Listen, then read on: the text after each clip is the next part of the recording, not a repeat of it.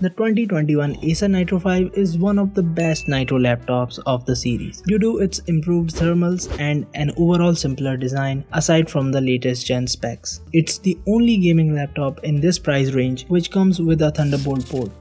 For the initial price of $69,000, which has fluctuated quite a lot since I started working on this video, it's a really solid product because you're getting a Core i5 plus RTX 3050 combo, which is almost top tier for this segment, along with the flexibility of a Thunderbolt port, which enables you to hook up a shitload of peripherals with a dock, even an external GPU. So you're just one external monitor away from turning this laptop into a full-blown workstation. So if you're eyeing for a great laptop in this budget, or you've already set your eyes on this one, here's everything you would want to know about the Acer Nitro 5 2021.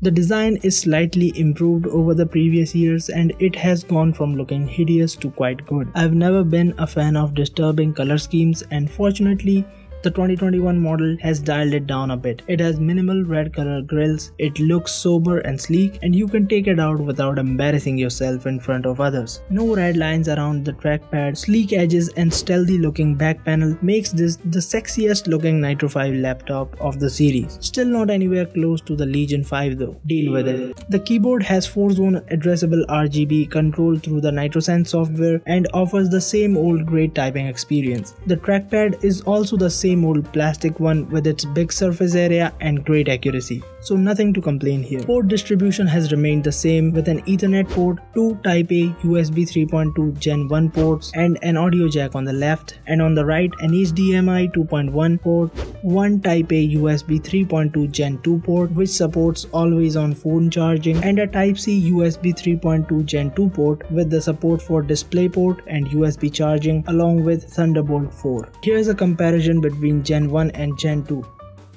On the back there are 2 exhaust vents and the power input in the middle, same as the 2020 model. However, you still need to slam the power plug until you hear The screen is the same 1080p 144Hz IPS panel with the standard 67% sRGB color gamut and 270 nits of peak brightness, which is really great for indoor uses like gaming and light content creation. The CPU is an 11th Gen Core i5-11400H, which is a 6-core 12-thread CPU, unlike the 11300H, which is a quad-core. And the GPU here is a 4GB RTX 3050 configured with a 75W TGP. So the gaming performance is going to be just like other laptops with similar specs. However, the Ryzen 5 version of Nitro 5 is slightly faster and power efficient in gaming than this one, mainly due to its 7nm process. Acer put a lot of thought into durability of this laptop because you get monster upgradability. Accessing the internals is easy. You get 2 M.2 slots,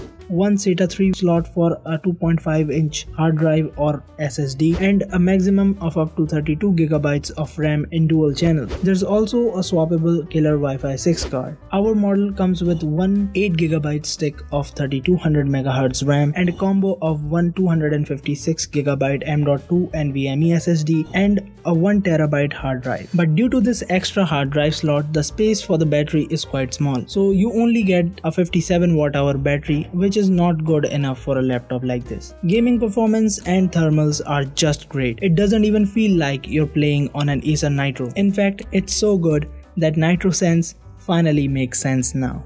I'll do a separate video comparing the gaming performance of this with the Ryzen 5 version of Nitro 5 sometime later in the future. So just like any other budget laptop, something's gotta be wrong with this one too, right?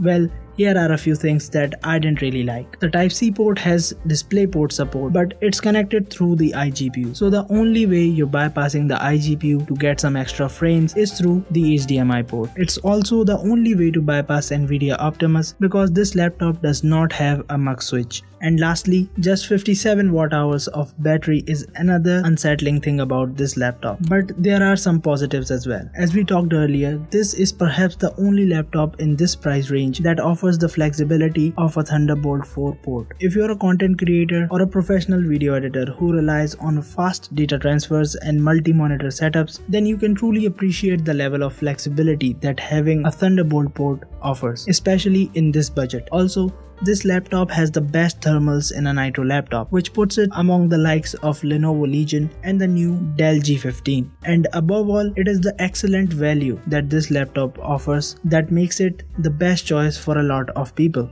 As far as pricing goes, it can be hard to find the Thunderbolt 4 version and very easy to fall for the non-Thunderbolt version because their listings are almost identical. But for your convenience, I put the links for both the laptops in the description. And one more thing to remember, the price of the Thunderbolt 4 version fluctuates a lot. So keep that in mind when you're about to pull the trigger because it may become drastically cheap the day after you paid like 75,000 for it. But the minimum price is 69,000. And you can also check for the pricing in the offline market just to be sure. I hope all your questions are answered. If not, just let me know. Finish him!